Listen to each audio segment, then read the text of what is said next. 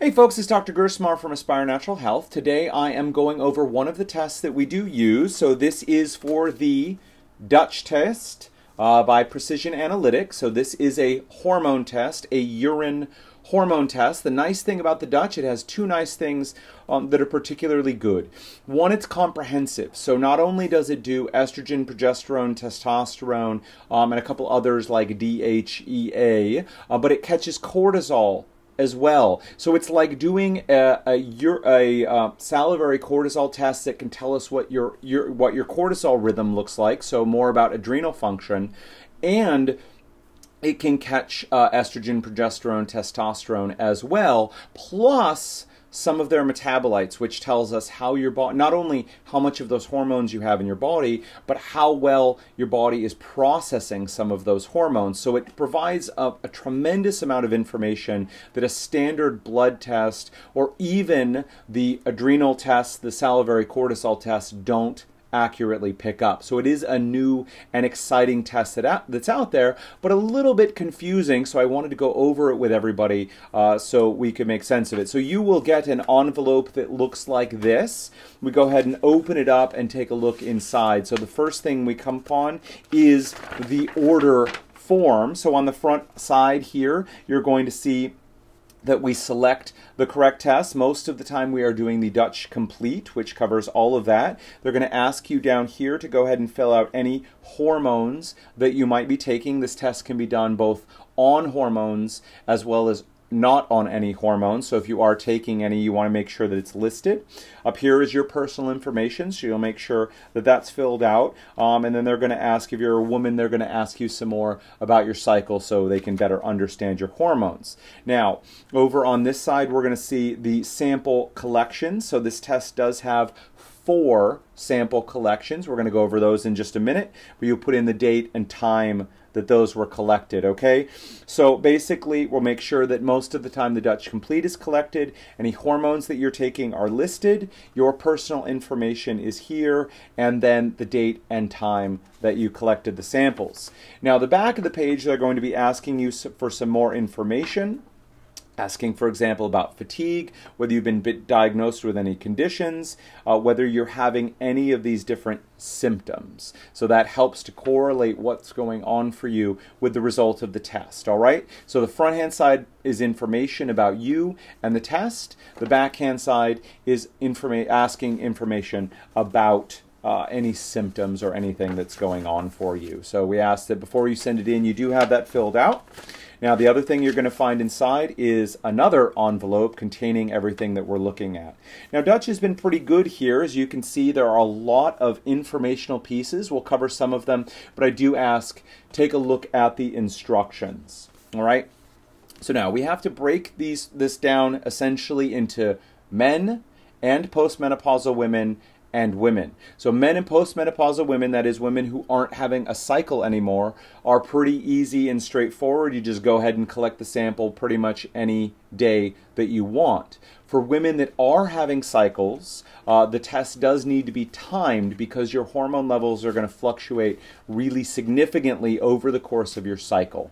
They're aiming to hit the high points of your hormones, which are day 19 through 22 of a 28-day cycle. So if your cycle is 28 days long, that is from the first day you have your period to the first day of your next period, if that is 28 days, we want to hit day 19 through 22. So if you have a regular, that is pretty much every month, 28 days, 28 days, 28 days, then you can just go ahead and count from the first day of your period 19 to 22 days later, that's when you want to do this test. Now, if your cycle is irregular, or wait, just a moment, let me back up. If your cycle is regular and shorter or longer than 28 days, then you're going to adjust that day 19 through 22. So if instead of 28 days, it's regularly 30 days, you would add 2 extra days, and so you'd be looking at day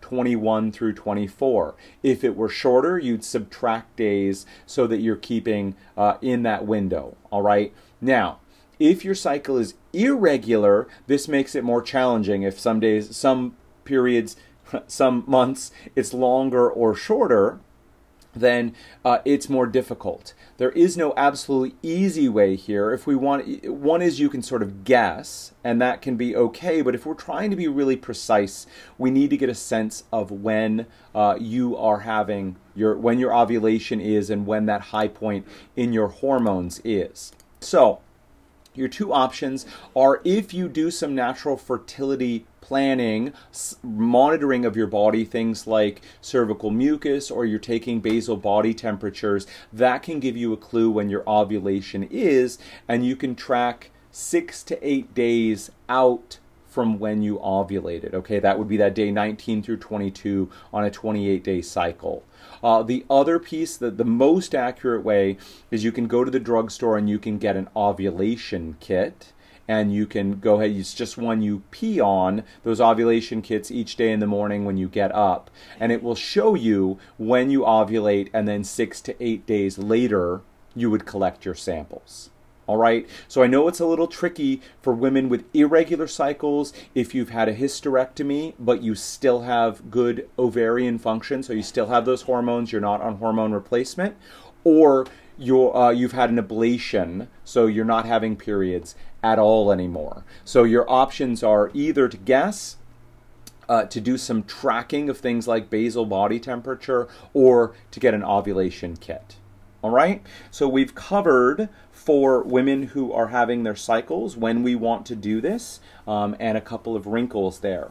Now, there are, again, listed here on the book, there on this little kit that they've got. They do list this, but we'll go over them briefly here for you. So there are 4 samples. They are, when you wake up, 10 minutes within waking, 2 hours after waking, so that would be number 2. Number 3 is dinner time. Number 4 is bedtime. So once again, 10 minutes within waking, 2 hours after waking, dinner time, and bedtime are the 4 samples that you collect. Now, the example they use here is that you make dinner time actually the first one you collect. So if today I was going to go ahead and collect the samples, the first one I would collect would be at dinner time. The second one would be at bedtime. When I got up tomorrow morning, I would collect my 3rd one, and 2 hours after that would be my 4th sample. Now, they say you don't necessarily have to follow that order, but it is suggested. A few last things: they suggest no caffeine, or large fluid intake after lunch. If you're collecting your first sample after dinner, you'd watch caffeine or your fluid intake, because if you dilute your urine too much by drinking a lot, then it's going to be harder to find those hormones, or the levels of those hormones in the urine are going to be lower because you have so much more urine. All right? Last couple things. If you are taking hormones, you can do this test, but there are just a couple little wrinkles. So they're recommending to not take any oral, which means by mouth, estrogen, DHEA, or testosterone the day of or the night before the test. So no oral estrogen, DHEA, or testosterone the day of and the night before the test. If you're taking any pregnenolone, they're recommending that you stop taking it 3 days beforehand. The last thing is, if you're doing sublingual, that is in the mouth, under the tongue hormones, it can get a little bit tricky. They have a video on the website of it. I recommend, follow up this video with that video. You can go to DutchTest.com, click on videos, and there'll be more instructional videos there. But you have to be a little careful if you're doing the sublingual hormones. All right, last but not least, so we've covered some of the instructions for menstruating and non-menstruating women. For men, we've covered when to do the tests, right? A little bit about hormones, again, more at DutchTest.com. Lastly, over here on this side, you're going to see the actual sample collection. So one of the nice things about the Dutch test is, compared to some of these other really extensive hormone panels, urinary hormone panels, is traditionally you have to collect all of your urine, often over a 24-hour period, so you end up with a nice big jug of urine, which isn't the best, right? The neat thing about this is actually it's all about these little filter papers. So you can either pee directly on this or pee in a little container dip this in, and then you simply set it aside for 24 hours to dry, and once it's dry, you then send it off, okay? So the test collection is really, really simple. On those 4 appointed times, when you wake up in the morning, 2 hours later, at dinner time and bedtime, you simply pee on one of these, the filter paper inside this attached little card here, and on the back, you put your name and the time that you collected it. Set it aside for 24 hours. Let all of them dry thoroughly. So you'll see you have the different kits inside. Then once they're all dry, you go ahead and stick them in the plastic bag. You take the plastic bag and you put it inside the enclosed envelope along with the form that you filled out. All right, folks, a little bit complicated. There are a lot of pros to doing the Dutch test, which is why we're exploring and using it more and more. But again, a little bit complicated.